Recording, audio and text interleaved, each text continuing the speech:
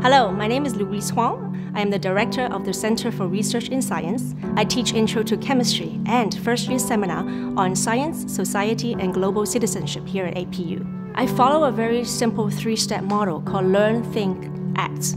I really believe by learning the different information and knowledge, students are invited and challenged to think for themselves.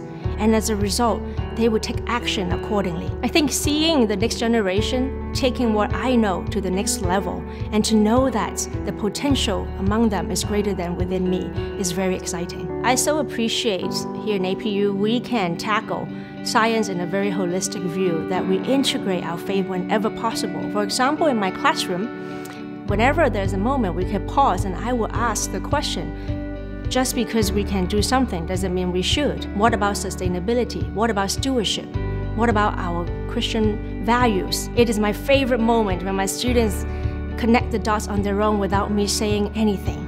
And furthermore, taking that into action, I believe that is holistic and transformative learning. And that is what makes teaching here in APU an absolute joy.